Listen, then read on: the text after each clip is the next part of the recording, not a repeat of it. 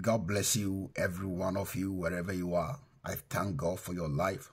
For this new month, I bless the name of the Lord for ushering us into this new month. I know that we are here in this month to succeed by the word of the living God. Hallelujah. I want us to pray because I am about to share the word of God with you. But before we hear the word of God, let us pray. Father, we thank you again for today. We know that you are here to bless our heart with your word. Let your word have impact in our life. Change us through your word. Purify us, O God. Make us clean according to your word. In Jesus' mighty name. Amen. God bless you wherever you are that you are listening to me today. I want to share the word of God with you. And the theme or the title of my message is How to Become Clean. How to become clean.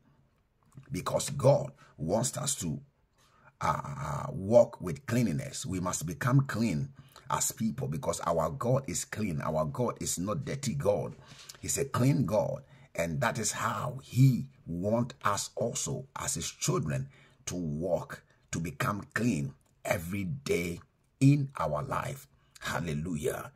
So I'm taking my scripture, my main scripture from the book of Psalm 119, verse number 9. Psalm 119, verse number 9 says that, how can a young man cleanse his way? By taking heed according to your word. How can a young man cleanse his way? By taking heed according to your word. Another translation says that young people can live a clean life by obeying your word. Young people can live a clean life by obeying your word. And I'm not just talking to young people, but I'm talking to everybody as a child of God. There's only one thing that can make us clean, and that is the word of God. And when you are talking about the word clean, we are talking about free from dirt or stain, free from stain. That means you are walking without any dirty things around you. You are walking without stain in your life.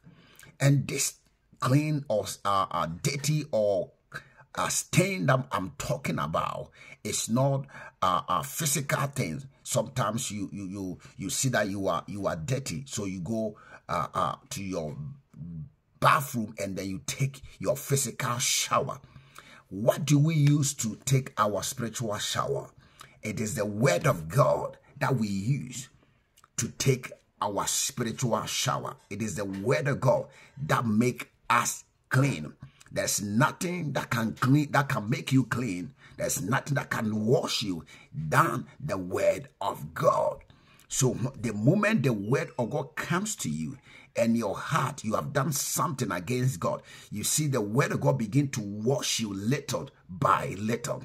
Every day as you take in the word of God, you clean yourself. Every day as you read the word of God, you study the word of God, you begin to clean yourself. As you enter into your bathroom and you open the water and the shower and the water is coming, you see all the dirty things on your physical body begins to go out because the water is washing every dirty thing in your body. The same way also, the only thing that can make us clean spiritually is the word of God. So David said, young people can live a clean life by obeying your word. So now when we obey the word of God, we begin to clean ourselves. And also when we disobey the word of God, we make ourselves dirty. Don't forget that. When you disobey against the word of God, you make yourself dirty. But when you obey the word of God, you clean yourself from any dirty things in this life. So there's nothing in this world that can make you clean except the word of God. So anybody that obeys the word of God clean themselves. Maybe physically people are clean, but spiritually they are dirty. Why? Because they do not believe or they do not obey the word of God. You can take any shower you want to take in a day, 10 times, 20 times, 5, or you can use any kind or type of soap to wash yourself.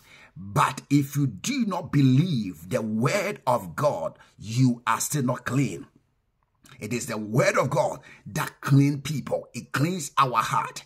And when it cleans our heart, it will clean every part of our life. So it is only the word of God that make us clean, nothing more. So David said, the only thing that young men, young people, or any human being can use to clean themselves is the word of God. Now, let's go to the book of John, what Jesus also said, according to the book of John, chapter 15, verse number 3. But let me start from verse number 1. John 15 from 1. I am the true vine, and my Father is the vine dresser. Verse number 2. Every branch in me that does not bear fruit, he takes away. And every branch that bear fruit, he prunes, that it may bear more fruit. Verse number 3. You are already clean because of the word which I have spoken to you. So now, Jesus said, you are clean. You are okay because of the word that I have preached to you, because of the word that I have planted, because of the word that I have sown into your spirit.